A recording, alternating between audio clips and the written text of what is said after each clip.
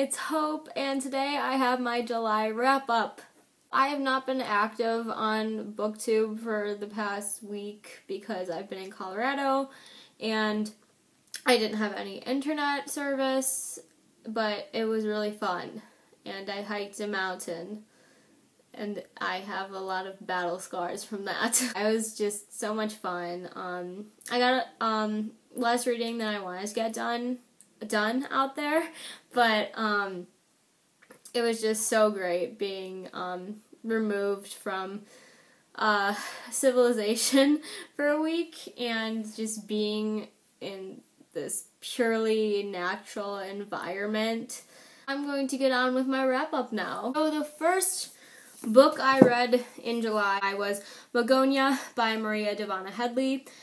This book is about a girl named Aza who has a lot of breathing problems, but the doctors that she's been to can't put a name to her breathing disorder, so she's just living with this horrible disease, and they don't know how to cure it. They don't know how much time she has left.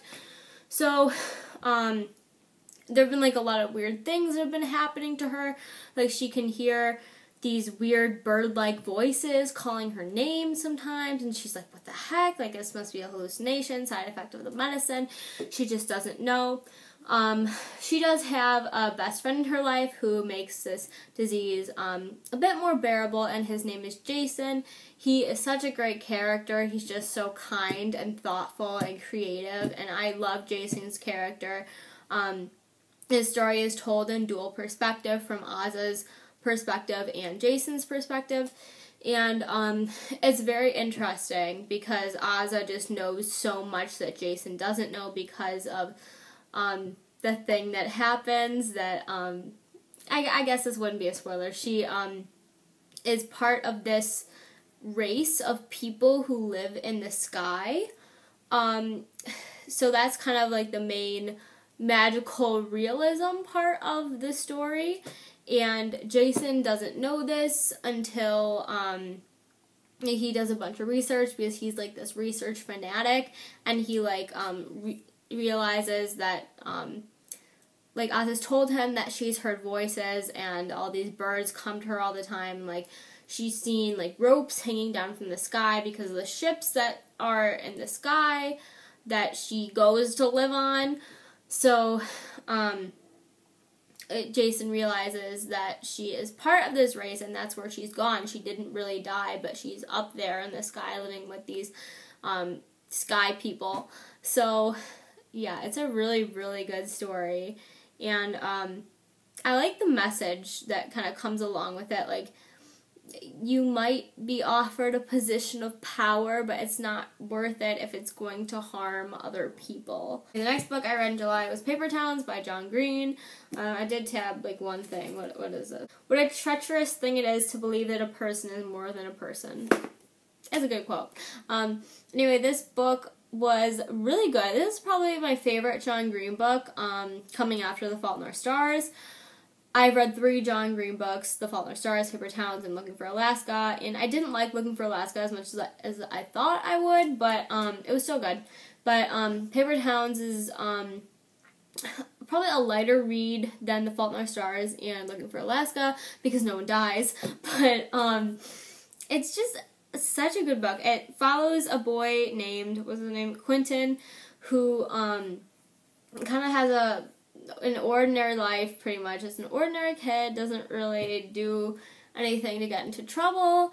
He has a couple of friends who are nerdy like he is, and he has this next door neighbor named Margot Roth Spiegelman, and she is this icon at school because she goes on all these adventures. She's just totally brave and outgoing, and that's kind of a facade that she puts on for everyone else.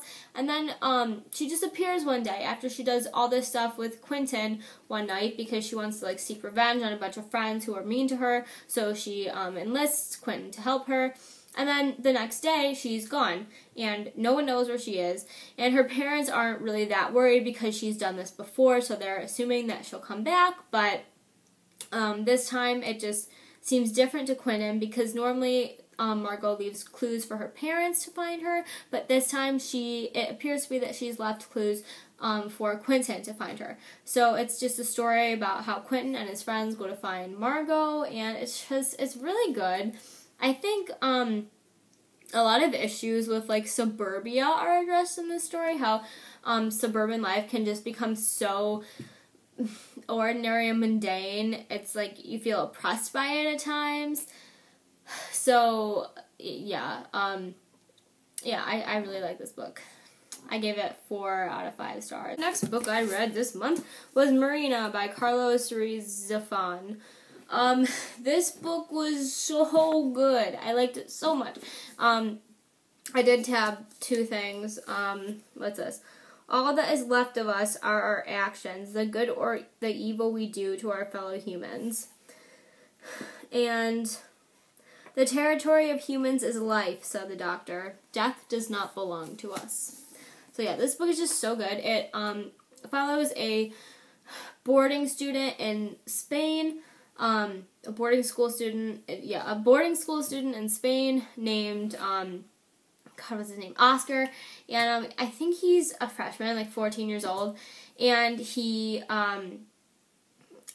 just really tired of his boarding school, so he like goes exploring one day, and he finds this ancient Gothic house, and this girl named Marina lives in the house, and I believe she's a year older than him, and she lives with her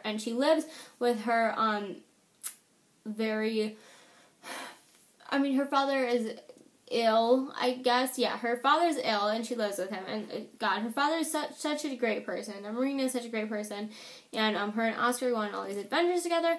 Well, not really. They're just kind of working, like, to solve this mystery, and, basically, it's like, they find these puppet things, and the puppets come to life, kind of like Frankenstein. As themes are very similar to Frankenstein, like, how far should science go? Obviously, would you want the dead to be revived? I personally wouldn't, no matter what. Because they're not going to be the same. And, it just deals with, science going too far. Friendship is such a huge theme in this book. Like, Marina and Oscar's friendship is so fantastic. And it's just such a great book. And the cover's beautiful. I think I gave it 4.5 out of 5 stars. I highly recommend this book. The next book I read was More Happy Than Not by Adam Silvera. I gave this book 5 out of 5 stars. It was so good. This book was in the June Owl Crate, and it follows a boy named Aaron. It follows a boy named Aaron, and he realizes that he is gay, and he doesn't really know what to do about it because all of his friends are like really homophobic, and he knows that like he'll probably get hurt in many different ways, emotional and physical, if he admits to his community that he's gay. And he has a girlfriend, so it's like really hard for him to deal with all these confusing feelings. And then like he goes to this institute, like it's a new institute called the Lateo Institute, and they kind of erase certain memories so he could forget that he's gay. So he goes to do that, and just a lot of things happen, and then he meets, like, this other boy named Thomas, and Thomas is, like, so sweet, but, we don't really know until if, Thomas is, like, feeling the same feelings, as, Aaron is, until the end, and it's just so great, and the plot twist, like, I did not even expect there to be a plot twist, but there was, like, a huge plot twist that I was not expecting at all, and I just thought that this book dealt with, the issues of homophobia. So, yeah, I thought that issue was dealt with very well in this book. It wasn't over-explained. It didn't feel too drawn out. So, it was just such a great book. I would highly recommend it. The next book I read in July was Hyperbole and a Half by Ali Brosh. And this is kind of like it's a graphic biography, kind of like biography memoir. This girl, Ali Brosh, is a blogger. I personally don't really visit her blog that often, but sorry, I'm out of breath. I had to climb up and down my stairs to get my books. But anyway, This book is just so funny. Like, not a lot of books make me actually laugh, like physically laugh. Like, maybe in my head I'll think, oh, that's humorous, it was clever. But like, this book actually made me laugh out loud, like to the point where I was almost in tears. Like, it's just so funny. But the thing is, like, it's not all just, like, humor. Like, there's a large section of this book, like, not large, but, like, it's larger compared to the other sections of, kind of stories that Allie tells about her life. But there's a section on, her depression, and I thought that she explained depression very well, and she articulated how she felt while she was dealing with depression and while she's still dealing with depression very well. And she really just put it in her own words, and I've never like heard depression being described like how she describes it. And I just think it's really important that like, she didn't romanticize it at all. Like, I feel like people romanticize sadness a lot, and I personally don't think that that's a good thing to romanticize sadness, especially extreme points of sadness. But she really just tells it how it is. She doesn't glamorize it or anything like that, and I just thought that that was really, really great. So I gave this book 5 out of 5 stars. It's just such a great book. I'll probably reread it soon because it's just so funny. Like, whenever I feel sad, like, I'll just reread it because it's so funny. And the next book I read was The Giver by Lois Lowry. Yeah, I had never read this before, and it's a really, really short read. I think it's like 220 pages, something like that. And it's about this dystopian society, and I think this is like one of the first dystopian books that really got really popular, so that's why it's so renowned. This book follows a character named Jonas, and it's like the society where there's like no color. There's literally no color. Like, the scientists did something to make the color all go away, and like children, like they make children stop feeling like sexual feelings. Like, when they reach puberty and they start to feel those feelings, like they give the children pills so they don't feel the feelings. And then, like, the families are set up very strangely. Like, a man is matched to a woman and vice versa. And, like, they're given children. Like, they don't have the children themselves. Like, there are certain people, like people are given jobs, right? So there are certain women who are designated to become, I forgot what they're called, but they're designated to have babies.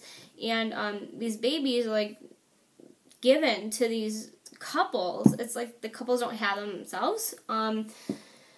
So yeah, and the couples can only have up to 2 kids, I believe. I think it has to be a boy and a girl. I'm pretty sure it can't be a boy and a boy or a girl and a girl. I'm not sure.